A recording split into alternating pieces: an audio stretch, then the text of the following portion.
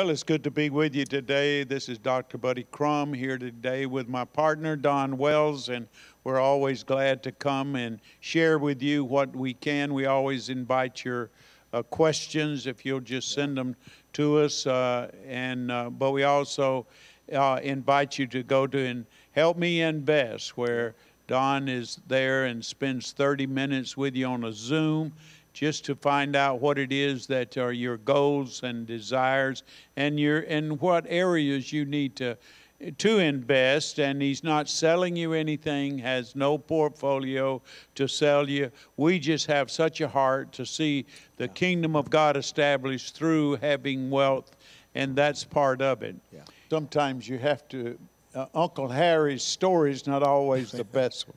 It's not always suitable. That's right. Even though it can't miss. Uncle Harry's stock tips may not be the way to go for, yeah.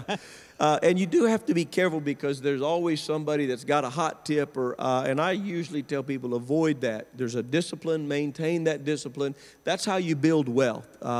You consistently do the right things for a long time. That's the secret to building wealth. Yeah. You invest consistently, and you do so in good stuff. You look at it every year or so. You don't need to check it every day or mess with it too much.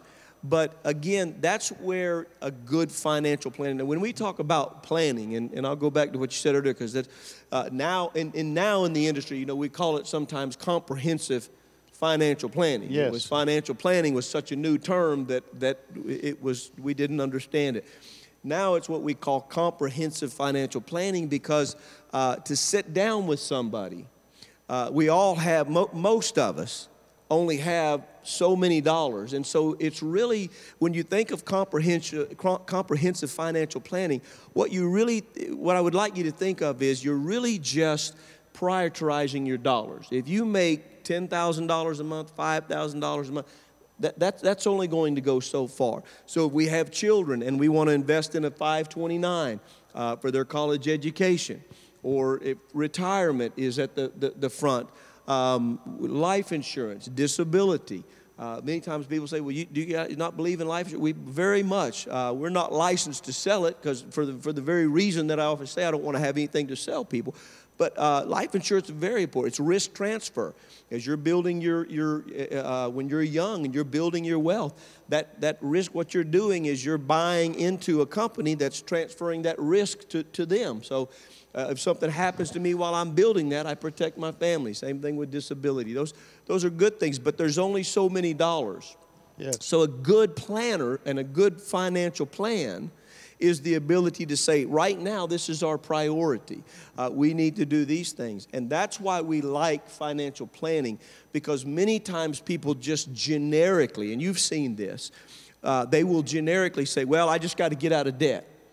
Well, so they take all of their money and they work and they work and they work, and they're giving up years of compound interest when maybe they could put a little bit towards their debt, but they could also invest a little bit, and then 5-10 years down the road, they're in a much better place. Absolutely. Because time is the one consistency you have to have when you're building your wealth and having compound interest. It's that we use the term in finance, the time value of money. That's our calculations. Mm-hmm. We pull out our financial calculators and say, what is the time value of money?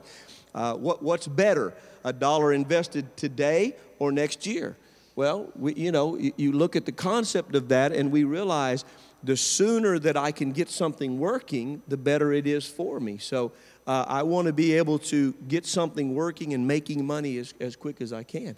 And that's really what financial planning and suitability is about. That's all tied together, because what we're doing is we're prioritizing those things and making sure with those objectives, those plans, that we're getting the right thing in place. We don't want to put something super risky. You don't need to be trading options or shorting a stock because you're trying to make up for it, or putting something on margin. I just read one of the big hedge fund managers in New York lost $10 billion, and he was very sophisticated. He came out of a very elite, select group of people that have a reputation as being incredible money managers, and he lost $10 billion. He lost $10 billion. Now, the banks lost money. Everybody lost money on that deal. That goes to the smaller investor because he was putting money on margin, hoping that a stock went a certain direction. He was gambling.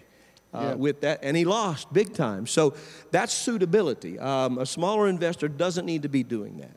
They need to understand how important that is, and where you're at in the stage of life, and liquidity is important, or this is important. So that's... Well, you know, financial planning is still, has become more and more of a profession. Yes. And more sophisticated. Yeah. Even in more recent times, they put in greater ethics Yes. requirements, Yes. and Yeah. it's and you have to remain a little more up to date by Yes. going through different upgradings.